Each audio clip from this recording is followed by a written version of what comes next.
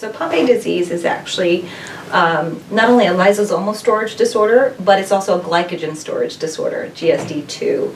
And so the enzyme deficiency leads to the accumulation or the inability to break down glycogen, and then it accumulates throughout the cell because of the acid maltase deficiency.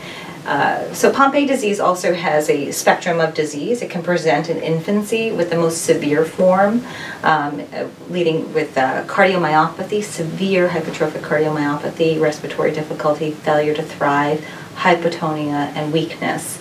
These infants are very ill, and they require respiratory support and immediate intervention. With the advent of enzyme replacement therapy, it's been life-saving. These infants go on to survive, whereas they would die by the age of 2.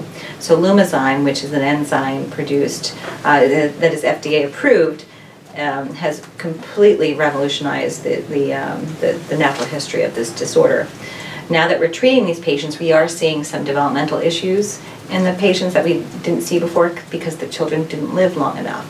So we're learning more about this disorder as the natural history changes, since we're able to rescue the cardiac phenotype.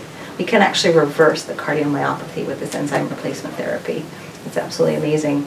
But on the other side, there is an adult form, or late-onset Pompe disease form.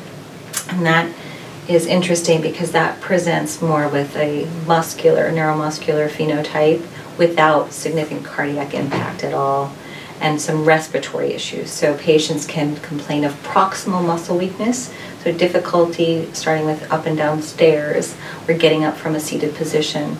Others will complain of shortness of breath with exercise intolerance, or at night sleep issues. And so this respiratory insufficiency can be quite severe, requiring non-invasive mechanical ventilation at night, CPAP, BiPAP, and need to be followed quite closely by a pulmonologist, and they might present to a pulmonologist with these abnormalities.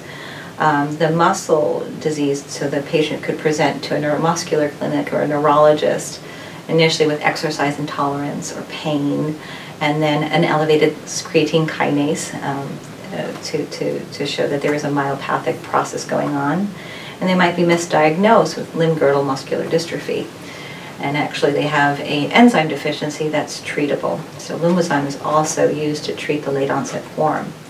And we do find some stabilizing effect of the enzyme therapy. However, it's not sustained over time, and patients do tend to decline eventually.